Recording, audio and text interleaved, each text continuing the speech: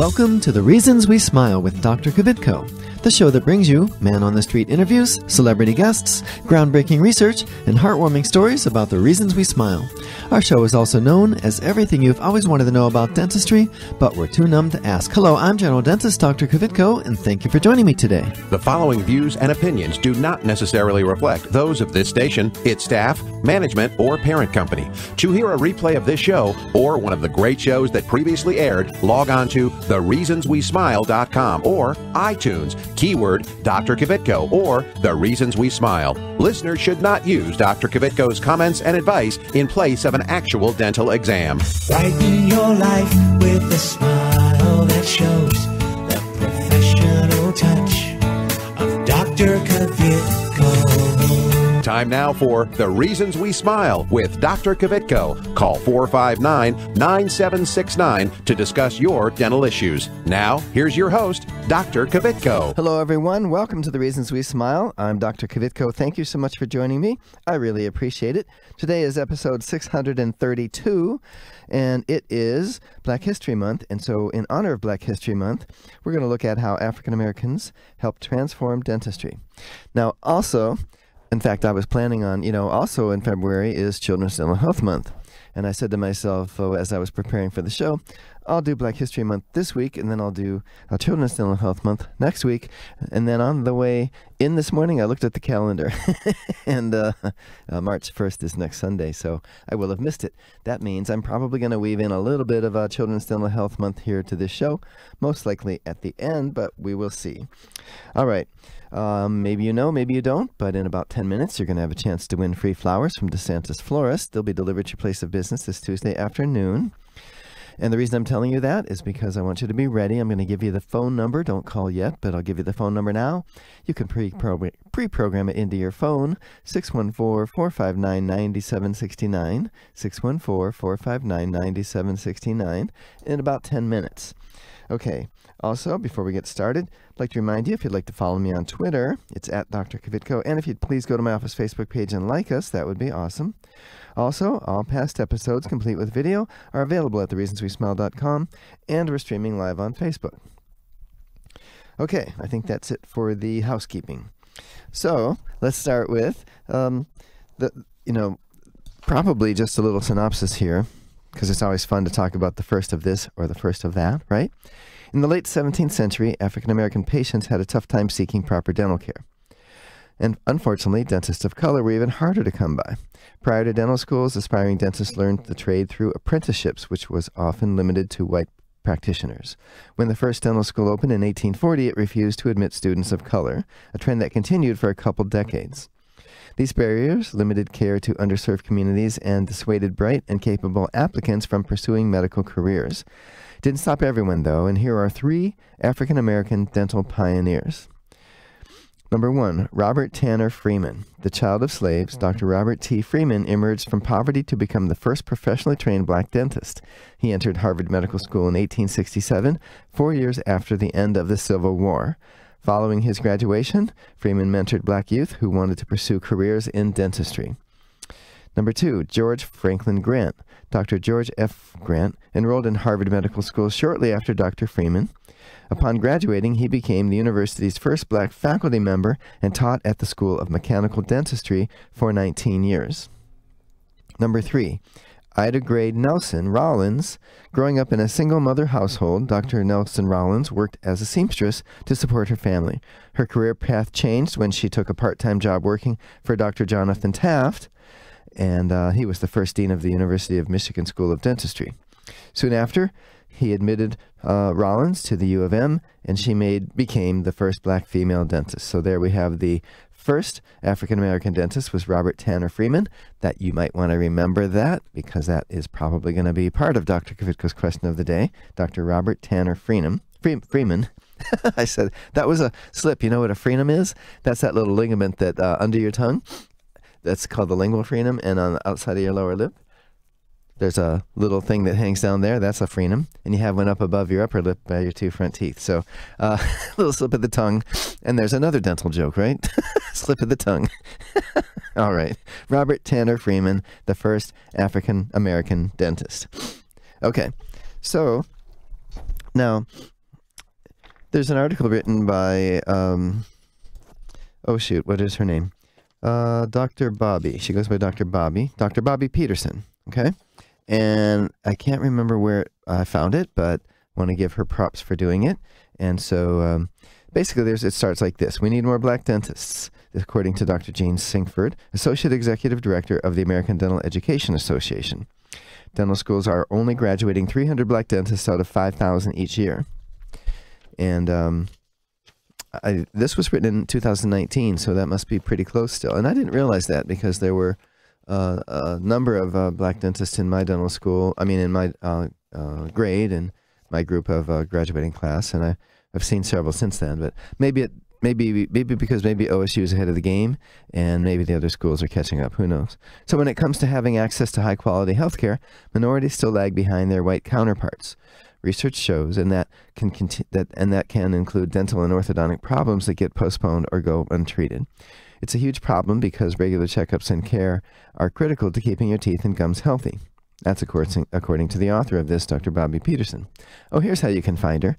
You go to www.allthingsdrbobby.com. She's an orthodontist who is an African American. One contributing factor to the limited care for minorities is the lack of diversity in the medical profession. Studies have shown that minority patients are more likely to visit medical professionals who are also minorities, but diversity among dentists does not mirror the overall population at all, according to the American Dental Association.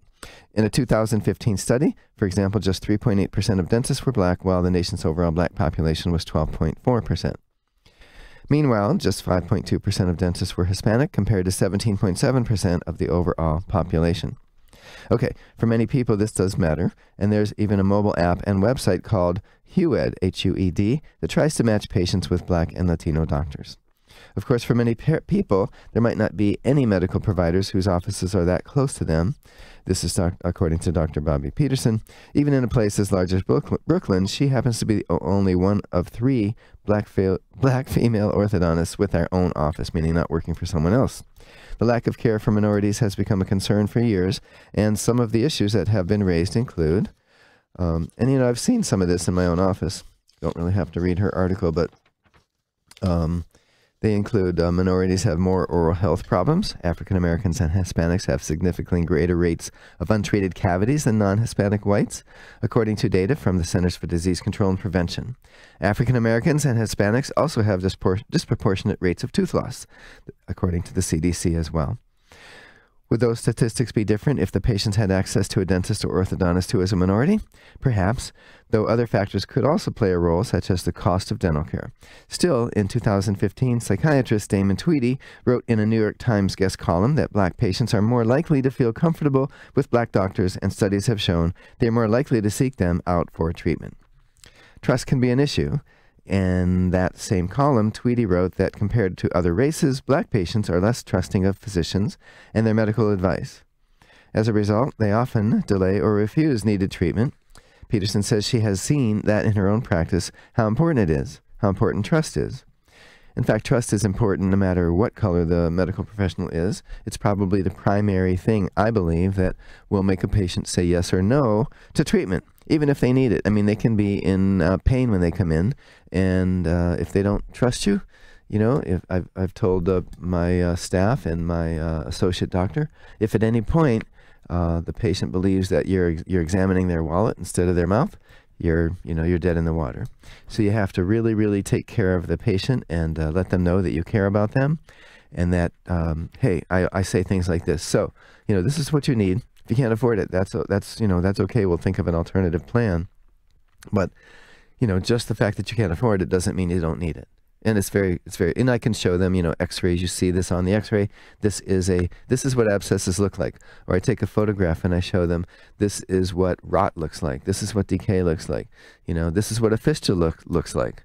So anyway, the mouth and face are 2 really intimate zones as part of your personal space. To allow someone into that personal space, patients have to trust them.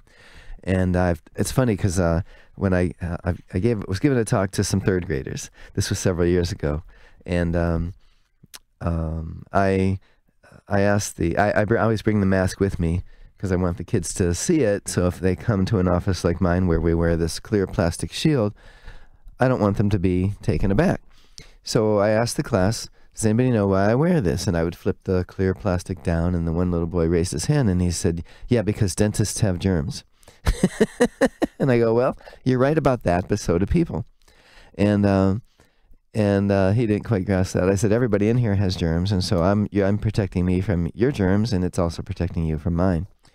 But why did I mention that? It's because in talks to dental students or people that come and shadow me, they're not used to seeing that shield either.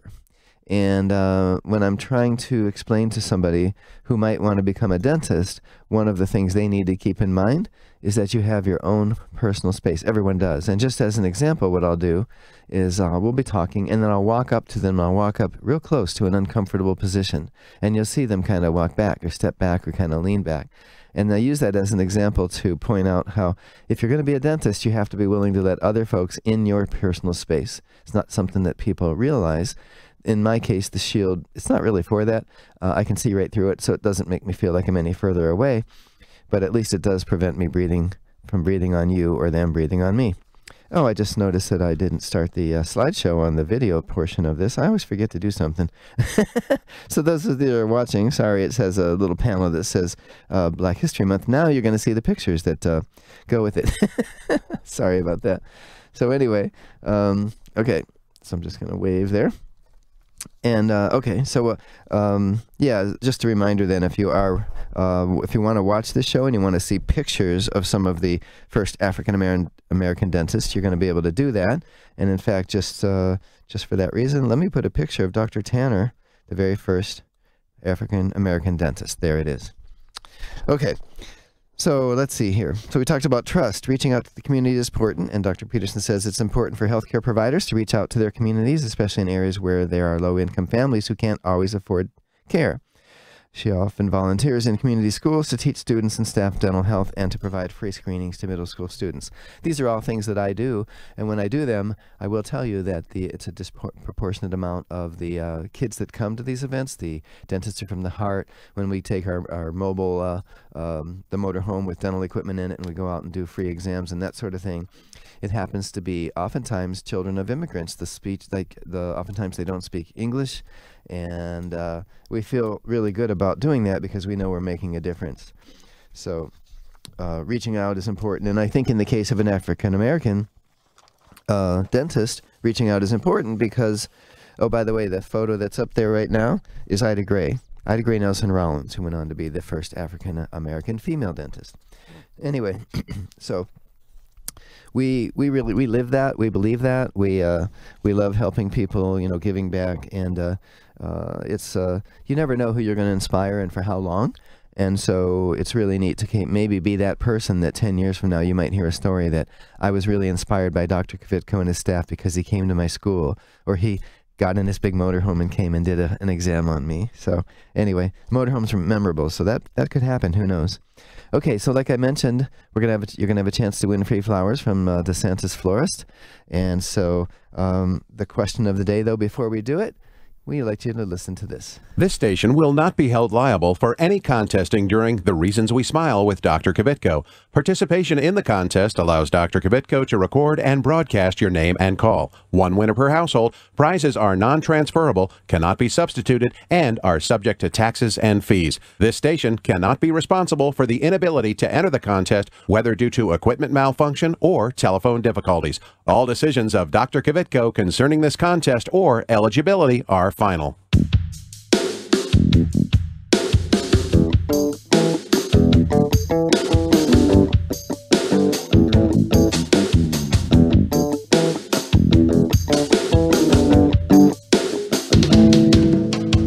And now it's time for Dr. Kvitko's question of the day. All right, today we've been talking about the history of African Americans in dentistry.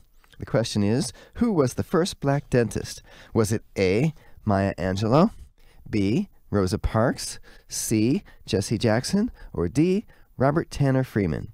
All right, the winner's going to receive free flowers from DeSantis Florist. They'll be delivered to your place of business this Tuesday afternoon.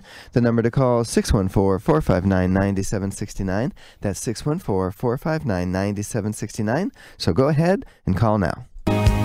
You won't believe it though. I wanna hear your mind, and there's nothing else in the world tonight. She said people don't take the time. Hey, people don't take the time. Hey, what's going on? It's Keith Carlos, winner of America's Next Top Model and star of Chocolate City 2.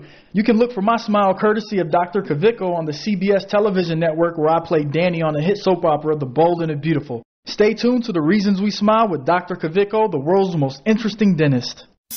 Hi, I'm Dr. Kvitko, general dentist and host of the Reasons We Smile radio and roadshow. Did you know that you no longer need to visit several different dental professionals to get more complete dental care? We handle everything from cleanings and orthodontics to restoration, implants, and smile makeovers, all in my office. Get the most advanced technology and procedures available today. It's more complete dentistry. Visit worldsmostinterestingdentist.com for more info about Dr. Kvitko. Dr. Kvitko! Let's go!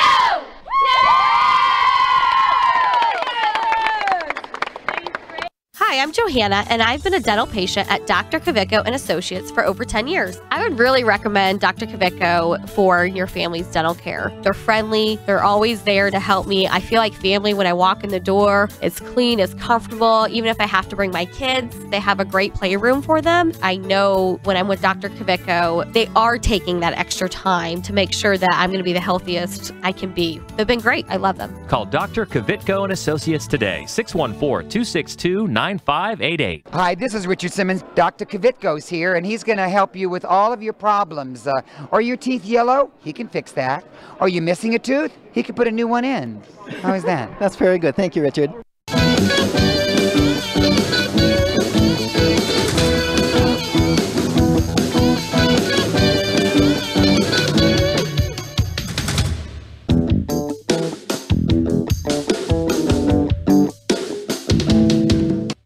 Back. We're doing Dr. Kvitko's question of the day. We have callers on the line, and I know we have Sharon, Gagne, and Steve. And I know Sharon was a little bit looking for the phone number. She sent me a message on my Facebook broadcast. I thought that was cool, Sharon, to let me know you didn't know the number. Anyway, but we rolled a dice over the break, and it's Gagne. So, hey, Gagne, how are you? I'm doing great. Good. Thank you for listening. Thank you for calling in. Who is, remember it was A, B, C, or D. Do you want to go by the letter or the name? The letter. The letter is easier to remember. What is it? D. That's right. Robert Tanner Freeman. Very good. You probably didn't know that until you listened in, right? I've been listening for all morning and every day. Awesome. I love 95.5. Yeah, you love Sunny 95. Okay, cool. Well, you're going to win the free flowers from DeSantis Florist. Stay on the line because we need to get our information from you as to where to send them, okay? Yay, thank you. You're very welcome. All right. So congratulations to Gagne. If you're just joining us, I'm Dr. Kvitko. This is episode 632 of The Reasons We Smile. And we are highlighting Black History Month. You know, I saw it both ways. I saw it African American History Month, and I saw Black History Month, and I never know really what's correct. It feels like both are okay right now, although it does seem to go back and forth. So I hope I'm getting it right. But anyway, so what I want to do is bring you this. Okay, this one here. So this is an article. It was posted by Implant Admin. It was from 2015. I don't know the name of the author. Sorry about that. It may come up in the end. But anyway, so by most accounts, the history of black and white dentistry crosses in the late 19th century, and appropriately. Even at that early juncture, there were more similarities than differences, starting with the fact that no matter which race was performing the work, it was an extremely painful and primitive experience.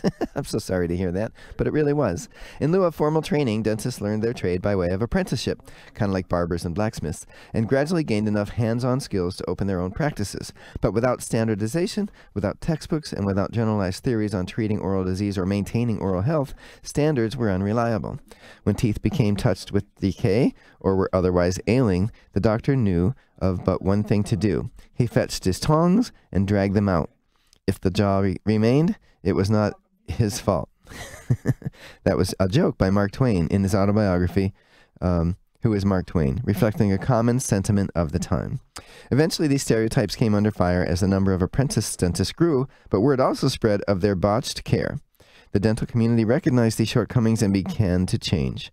In 1839, the first dental journal was published, the American Journal of Dental Science, and in 1840, the Baltimore College of Dental Surgery welcomed its first class. 4 years later, American dentist Horace Wells began using nitrous oxide to anesthetize his patients, significantly reducing their level of pain during operations. The road to race recovery. By the 1860s, dentistry was rapidly transforming in technological and cultural ways, and in 1867, the newly created Harvard Dental School, part of Harvard University, accepted its inaugural students. Among those 16 students was, as we mentioned earlier, 21-year-old Robert Tanner Freeman, the son of former slaves. We already mentioned him, but we'll go ahead. According to his historical accounts, Freeman of Washington, D.C. was long interested in dentistry and began learning his trade from Dr. Henry Bliss Noble, his white friend and mentor, who was also friends with Harvard Dental School's first dean, Dr. Nathan C. Keep. Dr. Noble owned a dental practice near the White House along Pennsylvania Avenue, and breaking with racial attitudes of the day, pushed his young friend to apply. Doing so, he said, according to the dental historian Dr. Clifton O. Dummett, would allow him to help alleviate some of the challenges Black America faced, as well as becoming a credentialed dentist at a time when there were only some 120 African-American dentists in the entire country.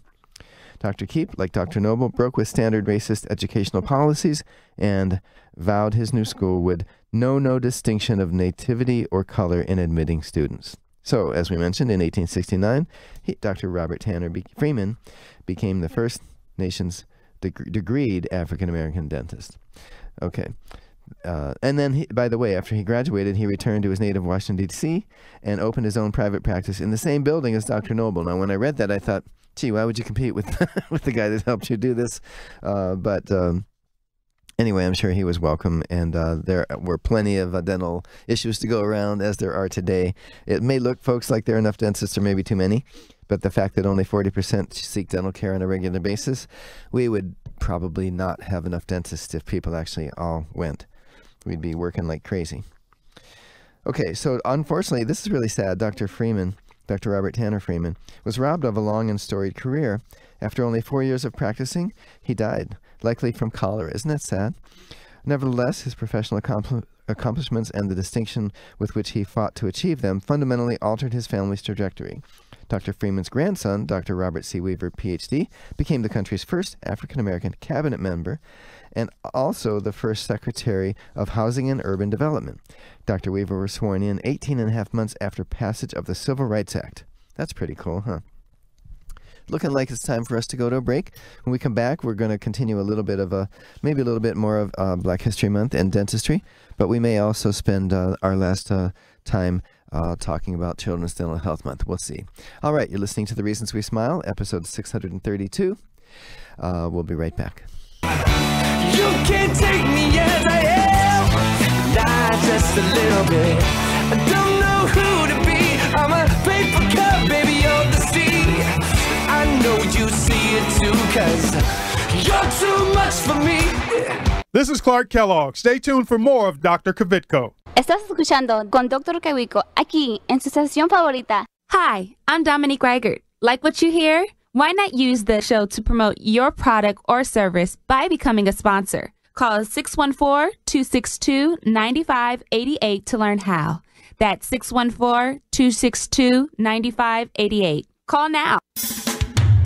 Hi, I'm Dr. Kvitko, general dentist and host of the Reasons We Smile radio and roadshow. I've been honored to help several famous people get a perfect smile, like Keith Carlos and Dominique Reigard from America's Next Top Model, and Ted the Golden Voice Williams from right here in Columbus. Isn't it time you had a celebrity smile? It costs less than you might think, and most of the time, it can be done in one visit. A new smile can make a world of difference. Visit worldsmostinterestingdentist.com for more info about Dr. Kvitko. I'm Grandpa, and I go to Dr. Kvitko, and I still have all my teeth. Real ones. Where's my glasses?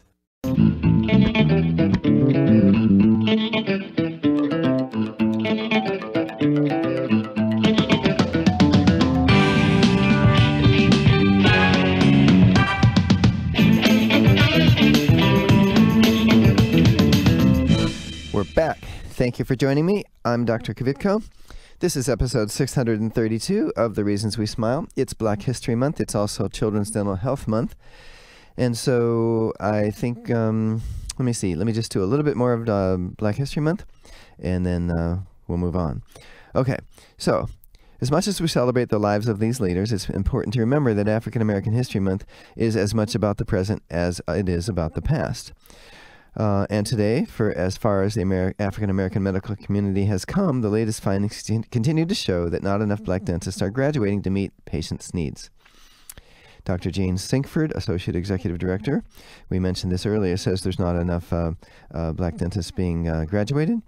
And so the same thing for Hispanics. The lack of black dentists has created something of a historic holdover. While other professions have long achieved racial integration, where a black professional is no more exceptional than a member of any other racial ethnic group, black dentists can still be viewed as a unique neighborhood addition, an achievement worth noting, which is exactly what East Texas News Network KTRE did back in 2007 when it reported that Dr. Dallas Pierre, after 38 years, was still the city of Lufkin, Texas, population near 40,000, only black dentist. That's amazing to me. Wow. By the way, each dentist can handle approximately 2,000 patients.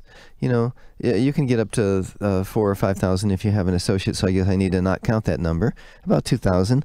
So in a town with 40,000 people, wow, that means that 200 dentists, right, could be to serve that community, and only one of them is black.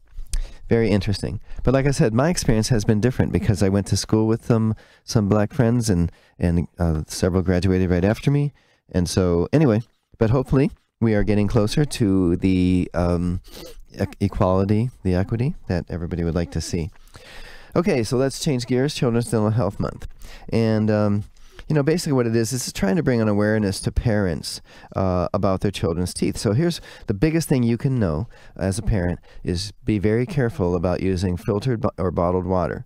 Both of those take the fluoride out.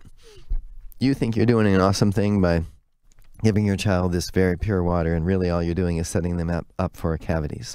So you can have your dentist write you a prescription for fluoride drops. You can make your own fluoride water if you want to still purify it, that you can put a drop into a gallon of purified water.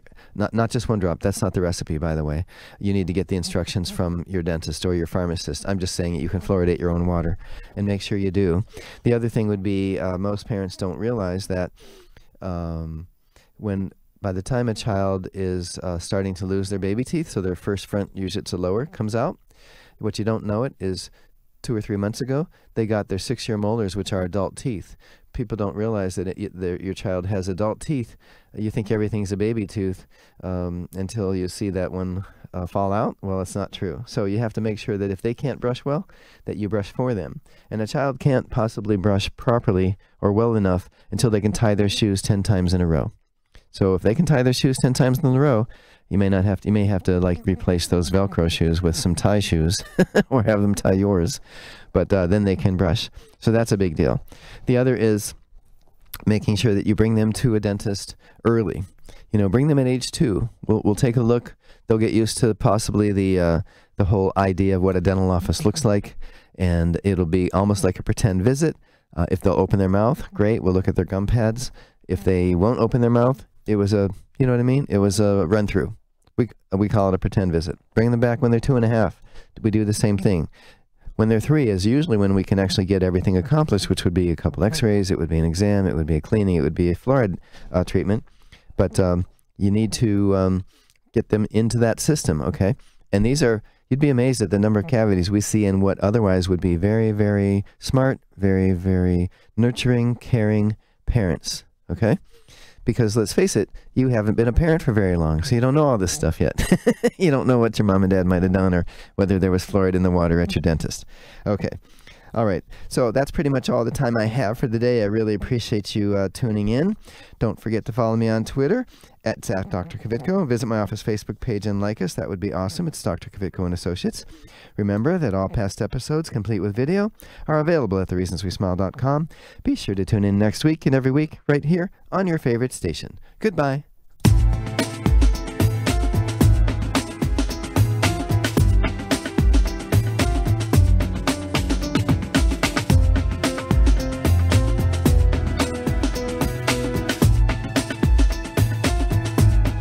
This is Carly Red from Love and Hip Hop Atlanta, the hit show on VH1, urging you to tune in next week with my dentist, Dr. Kvitko. If you're interested in learning more about this and other dental health topics, go to thereasonswesmile.com to access full episodes of Dr. Kvitko's show. If you'd like Dr. Kvitko, the world's most interesting dentist, to speak at your next event, please call 614-262-9588. That's 614-262-9588, or send an email to